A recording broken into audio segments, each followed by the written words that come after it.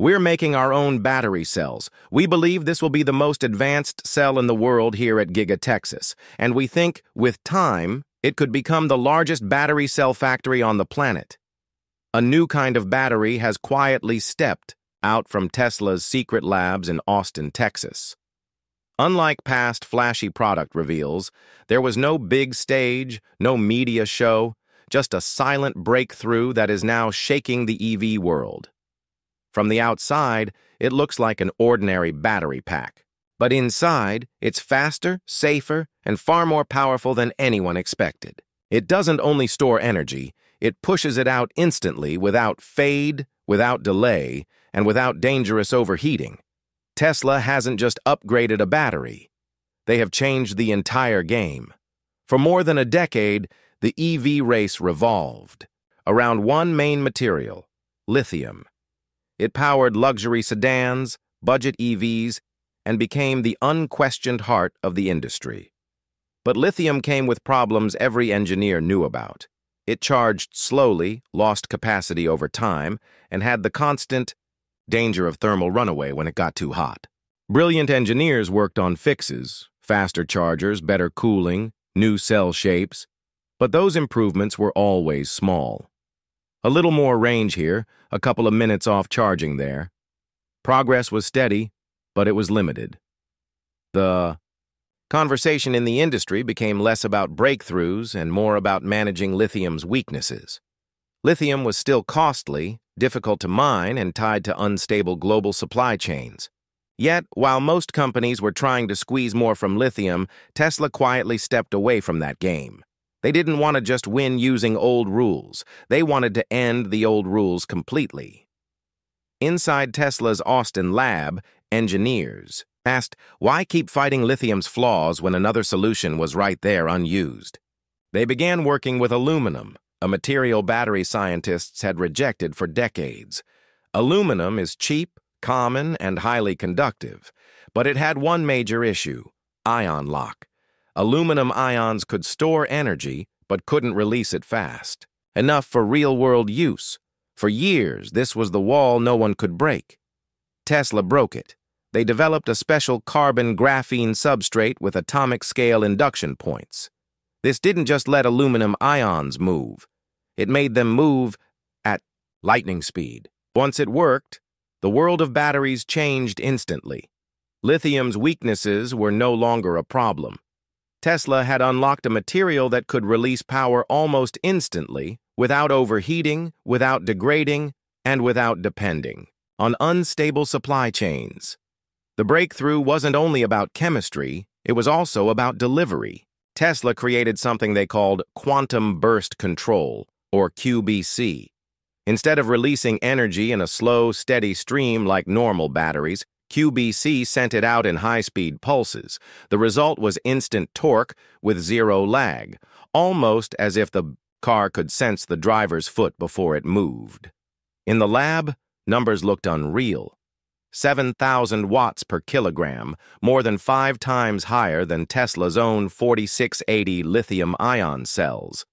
And where lithium batteries risked melting at 40 degrees Celsius, aluminum-ion batteries thrived at 85 degrees. They delivered stable power without massive cooling systems running in the background.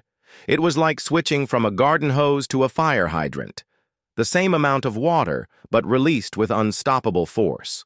For Tesla, this wasn't just progress. It was a whole new era. Tesla didn't just fit this battery into an old car. They built a new car around it.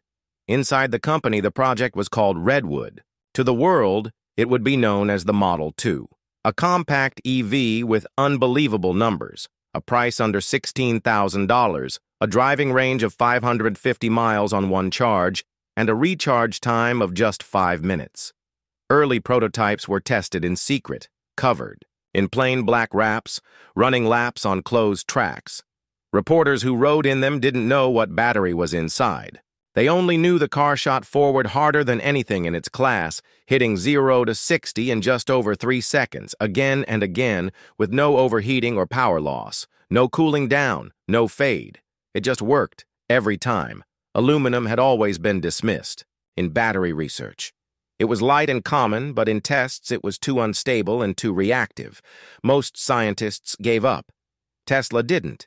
They saw aluminum's problems not as a dead end, but as an obstacle to overcome.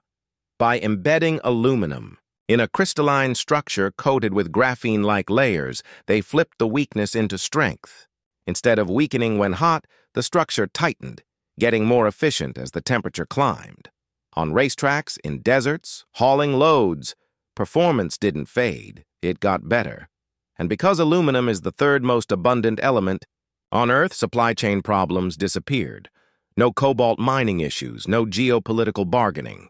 Just an endless, cheap, and clean resource ready to power millions of cars. Fast charging had always been EV's Achilles heel.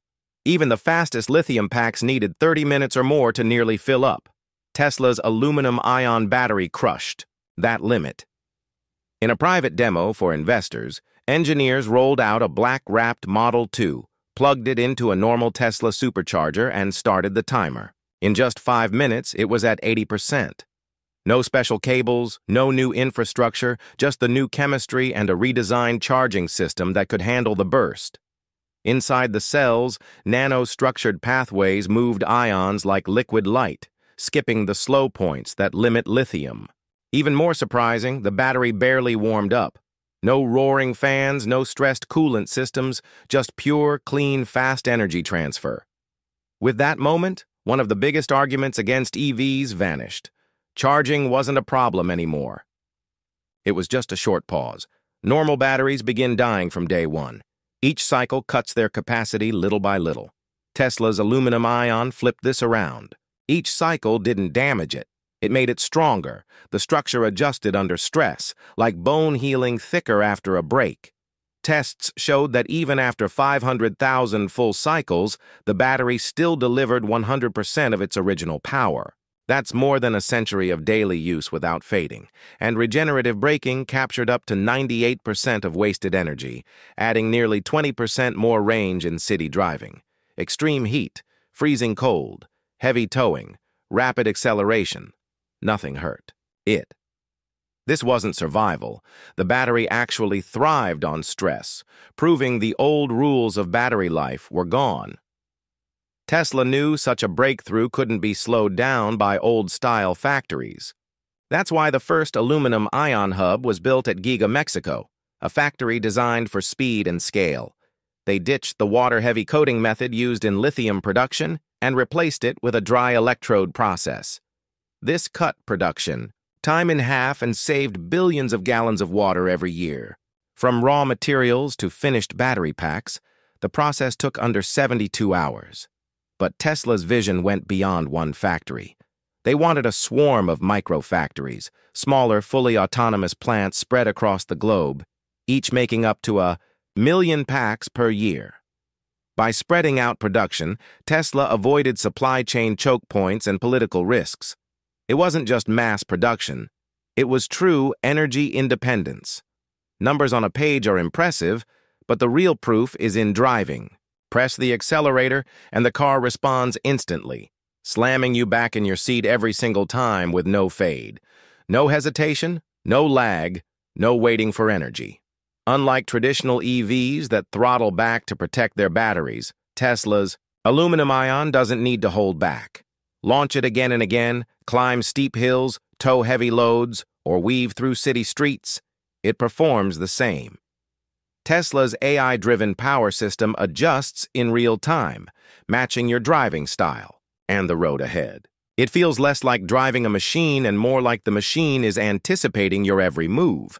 The arrival of Tesla's aluminum-ion battery isn't just another step forward. It's a leap that resets the definition of what an electric car can be, and even what energy itself can mean in daily life. Charging, range, lifespan, and cost, the four barriers that once slowed EVs, have all been broken at once. The question now isn't whether electric cars can replace gas.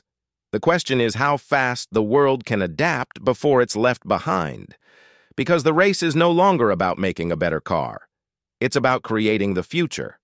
And Tesla is already living in it.